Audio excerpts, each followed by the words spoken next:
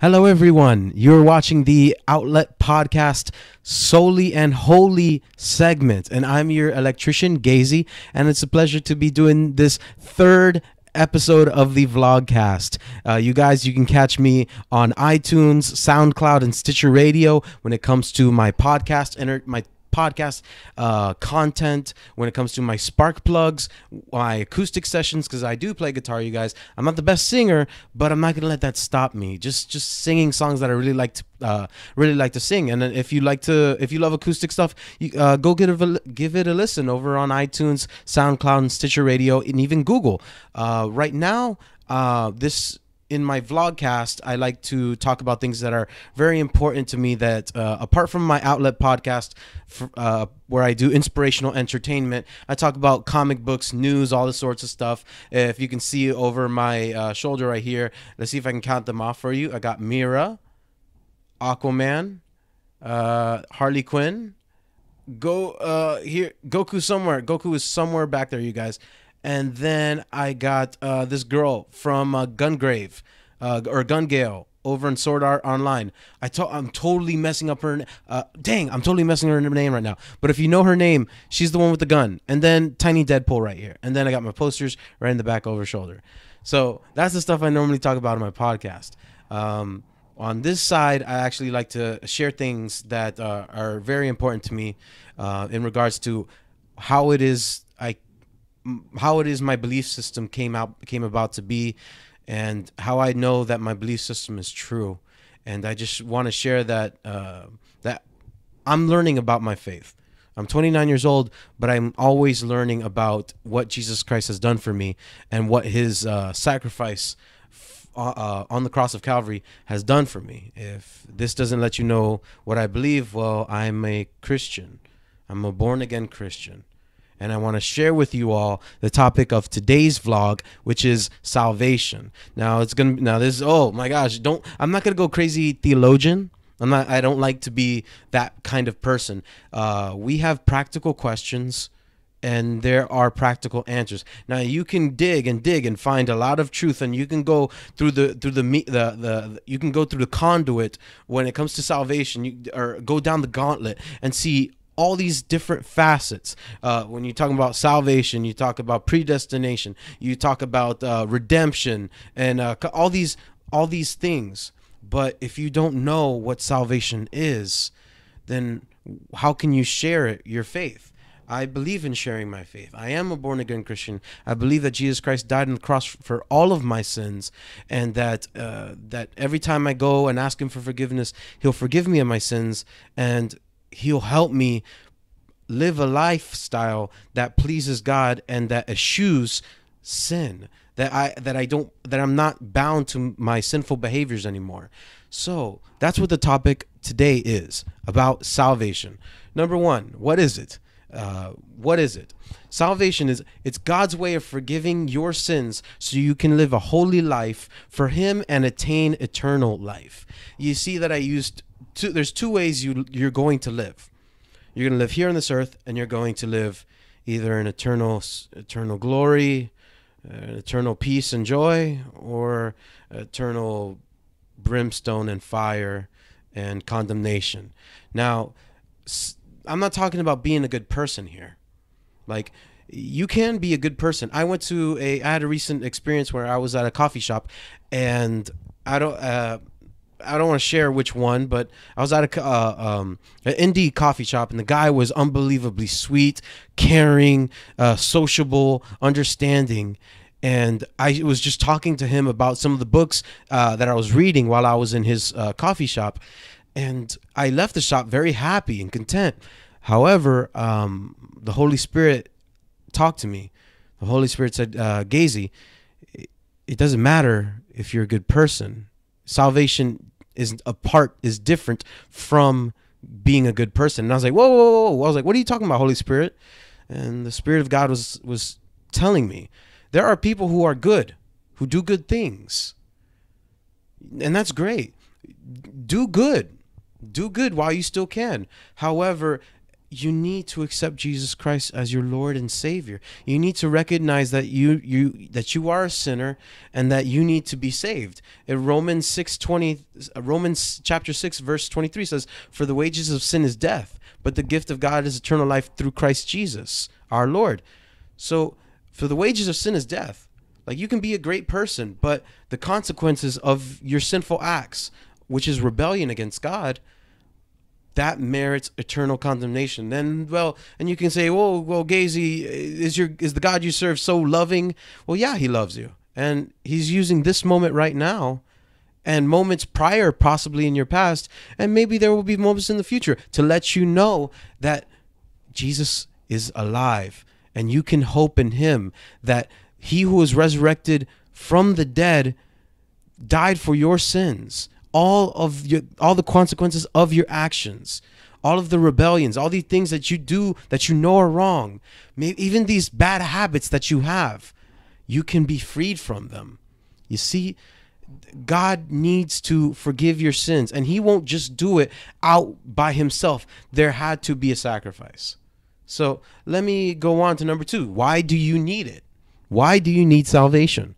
Well, you need salvation 4 reasons. I put down 4 reasons. To have a relationship with God. Now you can say, Gazy, I love God. I believe in a higher power. And the Bible even says that the devil believes and shudders. So what's the difference of just believing and acknowledging and recognizing that there's a higher power and not going further? You cannot go forward because their sin divides. See, if you believe there's God, then you also should believe that he's holy. And if he is holy, he cannot mix with what is not holy, because that's contrary to himself. Now, he doesn't want you to be contrary to him, but your actions have separated you from him. And he's tried to reach out to you, and the biggest expression, the biggest hand outside to try to grab you and pull you in is Jesus Christ. Check it out. In Romans chapter 5:1, it says, "Therefore, being justified by faith, we have peace with God through our Lord Jesus Christ." So when you believe that Jesus Christ came and was born in the immaculate way through the Virgin Mary, that he was born, that he lived his entire life, 30 years he started his ministry, and 33 years, that's when he was crucified. 3 days later, he was resurrected for our joy and for my hope. If you believe that his sacrifice was to forgive all of your sins, you are justified because of what you believe. Your sins are forgiven if you make that expression. If you believe, then you will be saved. And because you believe, you have peace with God through Jesus Christ. You need Jesus to have a relationship with God. Without God, you cannot. God will love you. Of course, God loves everybody. God blesses people. Even if God knows there are people in this world who will never serve him, but that won't stop him from blessing, from showing love.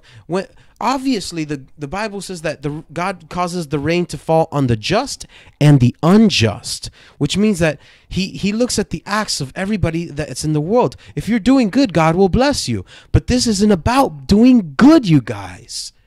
This is about eternal life. This is about acknowledging your ways that are different from God's ways and getting on his level, on his frequency. Romans chapter 5 verse 10, it says, "For if when we were enemies, we were reconciled to God by the death of his son, so much more being reconciled, we shall be saved by his life." You see, you guys, you can be saved because Jesus died for your sins as a pure sacrifice. No, Jesus wasn't married. No, Jesus didn't commit fornication. No, Jesus didn't have kids. If you want to get into that, the point is that there were people who wrote something called the Gnostic Gospels, which were years and years after the actual Gospels were written.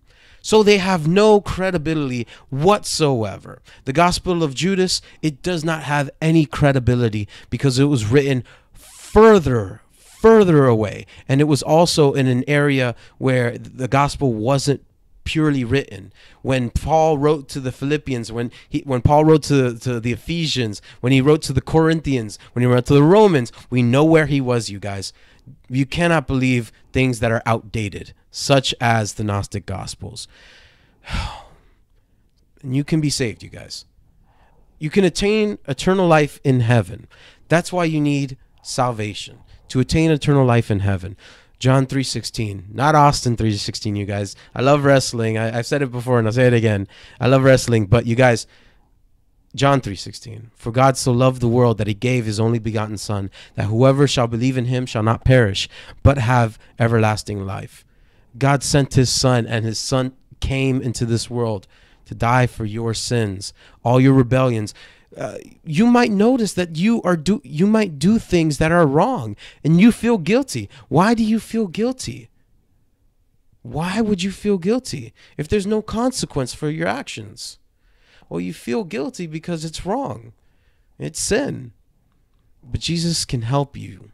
Jesus can save you. He can rescue you from living a life tied by the burdens of your sinful actions. And that's my third point. You can be free from all of these habits. The Apostle Paul, he said, the things that I want to do, I don't do. And the things that I don't want to do, those I do. Therefore, it is not me who does it, but the sinful nature within me. You guys, have you ever noticed that sometimes you just do bad things and it's like, why did I even do that? Why did I curse at my parents? Why did I steal? Why did I say that racial slur? Why did I hate on this person? Why did I curse at this guy? Why did I steal, and etc., etc.? Well, you have a sinful nature within you, and it's poison, and it drags you down. Oh my gosh, the sinful nature is unbelievably horrible. It's toxic. It ruins. It makes you so that you become addicted. People become addicted to drinking, addicted to drugs, addicted to pornography because they're looking more. They're constantly searching, and they will never be satiated. You never will be. You can be freed from that lifestyle. Jesus, my Lord and Savior, he tells you, and like he told me, come to me, all ye that labor and are heavy laden, and I will give you rest. Take my yoke upon you and learn from me, for I am meek and lowly in here, and ye shall find rest unto yourselves and to your souls. For my yoke is easy and my burden is light. Matthew 11 verses 28 through 30. Jesus is saying there, you guys, follow me. Live life the way I lived it. Take my example. Do this. Jesus wants you, because it's so easier. When I started to think back, I was realizing, well, why do I have to buy Christmas presents? Why do I feel so inclined to do these things? And that has nothing to do with celebrating Christmas. Celebrating Christmas is me thanking God that he sent my Savior to rescue me from my lifestyle, my sinful lifestyle, which separates me from God and then drags me to hell. Ultimately, Jesus saved me from all those things. So that's why I looked at, I'm taking a good example. Like, I'm looking at my life and I'm realizing that there are some things that matter and some things that don't. Jesus says, why are you going to worry? Why are you going to worry what you wear? Why are you worried? Can you add one hair on your head? Look at the birds. They don't worry about what they're going to eat, but God provides for them. Look at the flowers, how beautiful they are, how beautifully adorned they are. They don't worry about what they're going to wear. Jesus said this. So why do I have to worry about having to live up to fashion to make someone happy, like to please someone else apart from my wife? There's no purpose. So Jesus tells me, live like I live. Follow after me. Live by my example. Use my words. And I always use this last one because many people try to scare those who are lost. Many Christians try to scare. I've had some adults, maybe back in their times, they used it. But now I don't want to scare you into, I don't want to drag you into heaven by scaring you about hell. Hell is a real place. We will all have to give an account for the things that we have done. And if your name is not written in the Lamb's book of life because your sins are forgiven, then you will end up in a place of eternal condemnation. And you might ask yourself, well, if a God is so good, why will he do that? Why will he have me suffer for eternity? Well, he's so good, he's trying to rescue you right now. He wants you to recognize that you're very important. Like, I don't know how you're living your life, but you are loved. There are people who need you. So Romans 10:13, for whosoever shall call upon the name of the Lord shall be saved. If you call on Jesus, you will be saved. He will save you. I'm not saying you're going to be perfect, but I'm saying he's going to save you. And with him by your side, with God's word with you, instructing you, with the Holy Spirit helping you as more than a conscience. Like, we have a conscience, right? The Holy Spirit is more than just the conscience. It's the presence of the living God. The Holy Spirit helps me in my day-to-day life. Gazy, don't look at that. Gazy, read the Bible. Why? Read. I want you to read. And there's always a reason. There's always a reason why. So it's the Holy Spirit it's the Holy Spirit, the presence of God, God's holy word, the Bible, and Jesus as my arrowhead, as my guide, taking me and purifying me and sanctifying me day in and day out. Do I mess up? Yo, you guys, I mess up. I'm not perfect. Let me check my power level real quick. Hold on.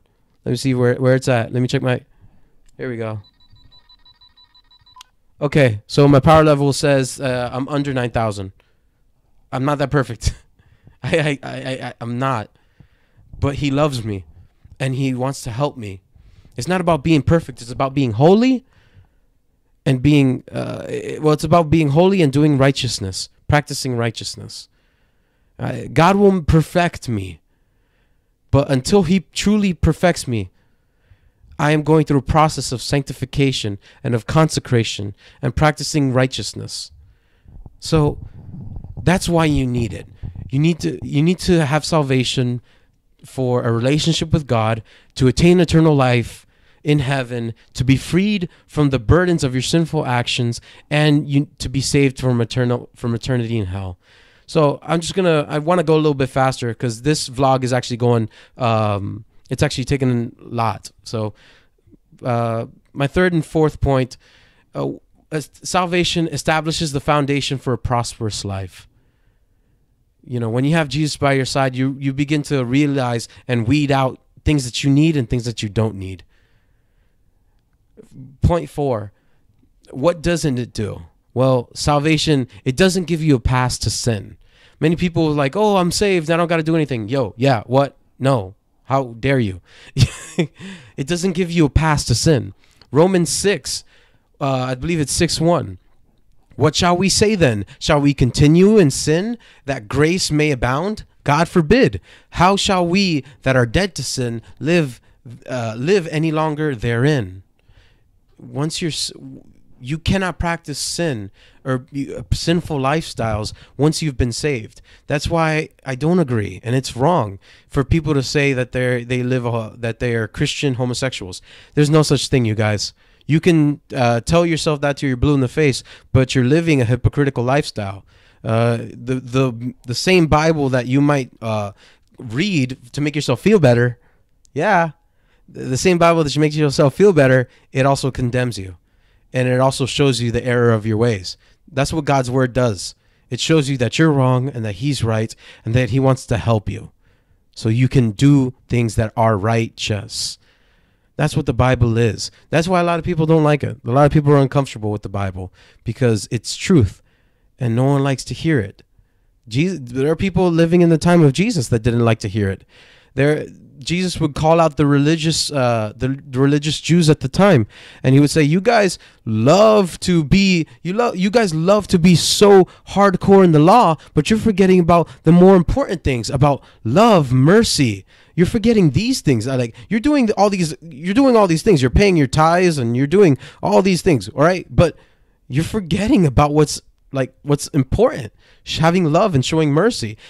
They both ought to be done, but one not ought to be done more than the other. There needs to be a balance, you guys. So Philippians 2:12, wherefore, my beloved, as ye have obeyed, not as in my presence only, but now much more in my absence, work out your own salvation with fear and trembling. Salvation doesn't give you a pass to sin. You need to work out your salvation with fear and trembling. Paul was writing to the Philippian people at the time, the church in Philippi, and he was telling them, hey, you guys, I'm not with you. I can't be there with you. You need to search for God on your own. I mean, there was a church, but between the times where you don't go and you fellowship with your brothers, it's just you. And that's how we're going to conclude. It's just you. I'm talking, but I'm talking to you, but right now it's like you can cut off this video and it's just you. And these words are just going to be with you. Do you want to be saved?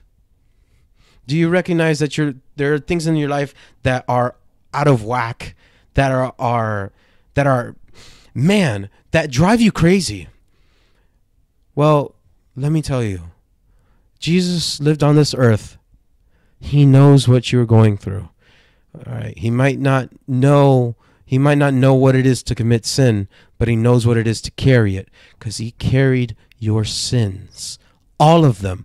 All of the things that you've done. The things that you have done, are doing now, and will do. He carried them all.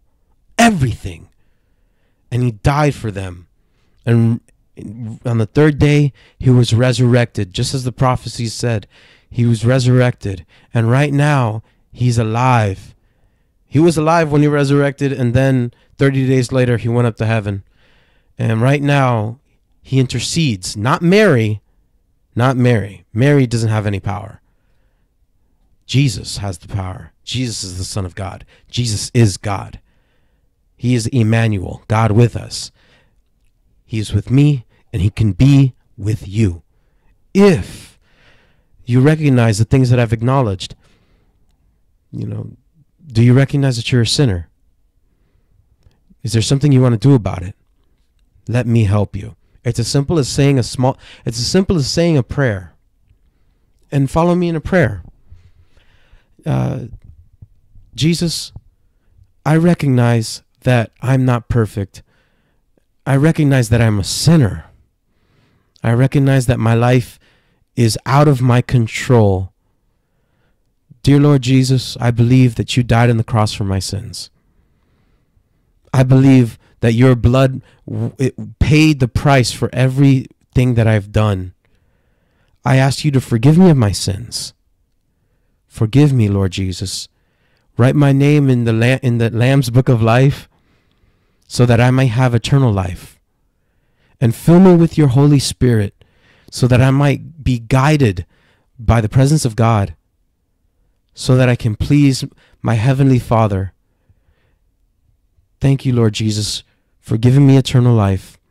Help me practice holiness. Help me practice what is true. You are true. Thank you, Jesus. Amen. If you said that prayer, you're saved, yo. And that's my phone. You're saved. Now, all you got to do, I just want to tell you, congratulations, because now you're going to be my brother or my sister in Christ. I'm going to keep on doing these vlogs. They might not be this long, but I'm going to keep doing these vlogs. Let me know if you've if you made that prayer. Hit me up on Facebook.com/Outlet Podcast. Let me know there. Like and subscribe here to the YouTube, and I'm just going to continue doing Souly and Holy vlogcasts, so that you might be edified. And that's pretty much it, you guys. Stay tuned. My next episode, I'm going to be unboxing, unopening, or something, my comic books. They're polybagged. Harley's little black book. I'm gonna be opening these. I only bought 3, so I'm gonna be opening these things up, and I'm pretty excited. Hopefully, I got some cool variants. You guys, God bless you guys. Jesus loves you. Much love. Connect and recharge, you guys.